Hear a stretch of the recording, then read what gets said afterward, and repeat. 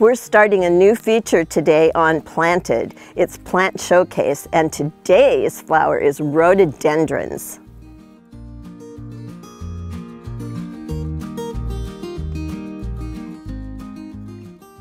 Our Plant Showcase is rhododendrons and azaleas that are part of 1,000 species in the rhododendron genus. So the original taxonomists had them separate. Azaleas had about 5 to 7 stamens. Rhododendrons had around 10. So they kept them separate, but now they are all the same genus. So all rhododendrons and azaleas are rhododendrons. In addition to the stamens on the rhodies and azaleas, they actually, every bloom, if you look really closely, you'll see these little series of dots. And those are actually bee and bumblebee runways. They attract pollinators, not just the bees, but other pollinators. It calls them in, and they go in and gather the pollen. It's really cool. Rhodies and azaleas both have deciduous, where they drop their leaves, and they also have evergreen, where they keep their leaves. And so this is an example of an X-berry azalea, and the leaves are fairly soft, and they change color in the fall. It's amazing. This one is called President Roosevelt.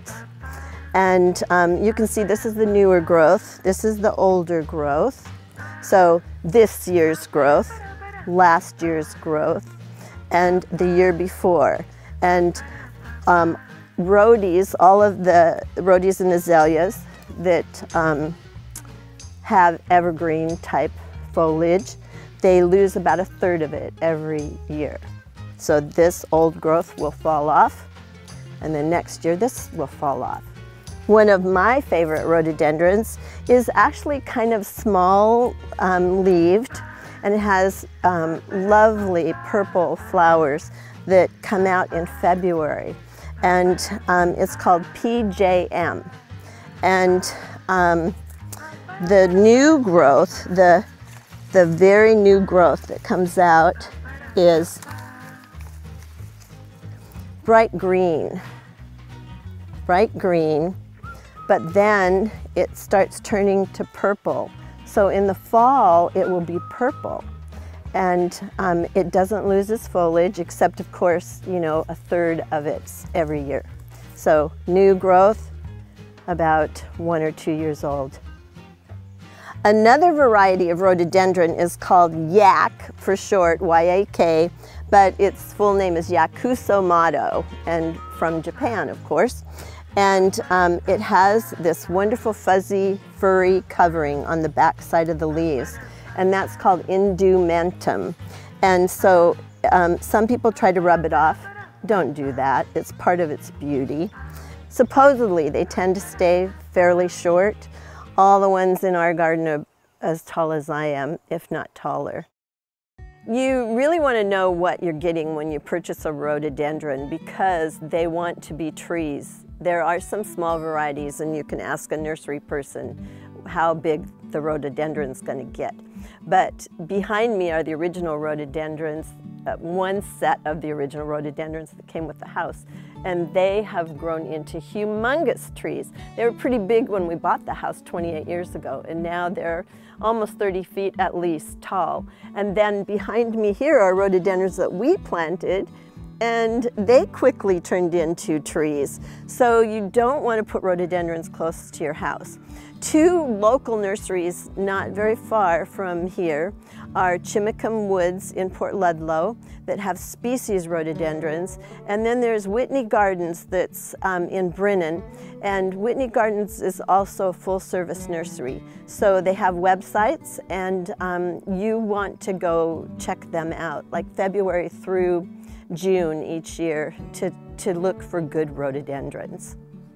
There aren't very many downsides to rhododendrons, but some people think they're really messy, and maybe they are if you look at the ground around where I'm sitting, but they rake up really easily, and they go in your compost bin or in your yard waste bin. And so I find the beauty of rhododendrons outweighs the messiness. One little caveat though is the sepals that are around the blooms are, they're quite sticky. They're these just, and parts of the blooms too, they're sticky. So our adorable Sheltie dog Patty and I track these things into the house. So you just have to pick up more often than other times of the year. And rhododendrons are fairly disease-free. There's an amazing publication from Washington State University Extension, EM091. You can purchase it online or it's free download. So you can just download the PDF onto your computer and refer to it anytime you want. A question we're often asked is, do rhododendrons need fertilizer? And the answer is not usually.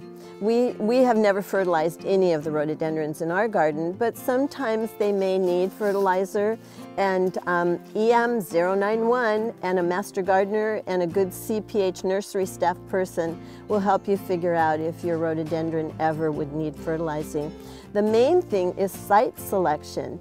Put it in a spot that is good for that rhododendron. There are some that like sun, some that like shade, and they do need water to establish them. Plus, they will need water during our really hot, dry months, and even in the wintertime if we don't get any rain. So there is a disease that rhododendrons get, or a condition, called rhododendron bud blast. It was also called rhododendron bud blight, so you'll see both terms. And it talks about it in EM091. But it's inoculated by a little leaf hopper, which is really kind of a pretty thing. It's bright green with red stripes. So bud blast or bud blight kills the buds. That's why you don't want it, and that's why you want to look out for it. And what would happen is, if I didn't take this off and dispose of it in the garbage, the next year it would happen again, and just year after year, and eventually the plant becomes so weak that it dies. There are weevils that chew around the edges of rhododendron leaves. They come out at night if you want to see them, and they just nibble around the edges of the rhododendrons. Some people don't like messiness, so you know, there are varieties that are resistant to root weevils. So we chose rhododendrons for this plant showcase because we love these plants. But we will be showing you other plants at future plant showcases.